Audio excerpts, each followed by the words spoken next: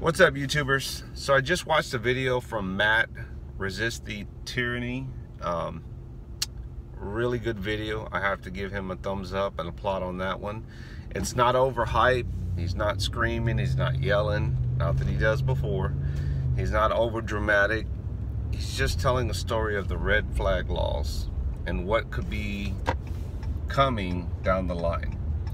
How the laws can be altered or played in the favor of others because they don't like the idea of people having the Second Amendment, the right to protect themselves under our Constitution. And I've said this before, the country, the landscape has changed. It's not the America that many of us grew up in, from watching the old West spaghetti Western movies with our dads or grandpas, to rock and roll in the 50s and 60s, to watching action movies in the 80s. That is the America way of living, thinking, the American dream that many of us remember.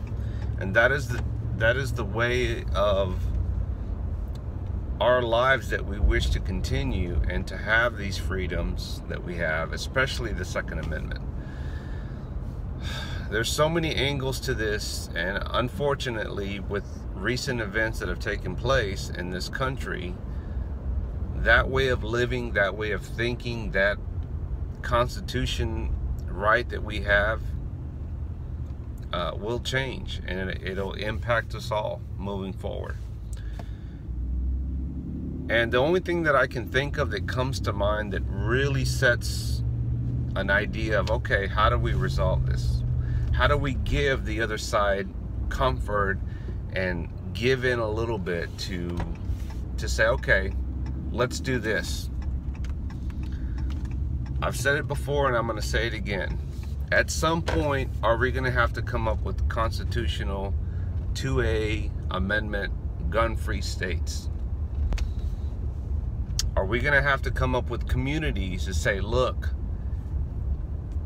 anyone that believes in the Second Amendment, these are going to be counties, cities, states, areas, communities that you can live in and not have to worry about that? Are we going to have to get back to basics?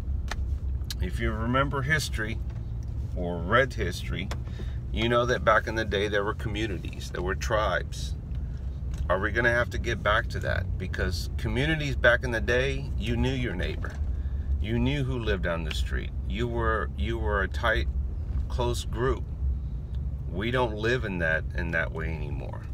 And it's unfortunate that time has changed. So times are changing, guys, and unfortunately we're gonna take a hit on this one.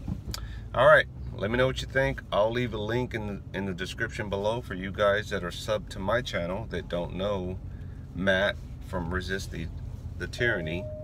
Most of you know him. He's a way bigger channel than mine, but I will leave the link below. All right, guys, communities, is that the answer to this? Because we don't live in the free state of the United States, and not all the rules apply, and you know that. It's just finding that middle ground. Adios, amigos.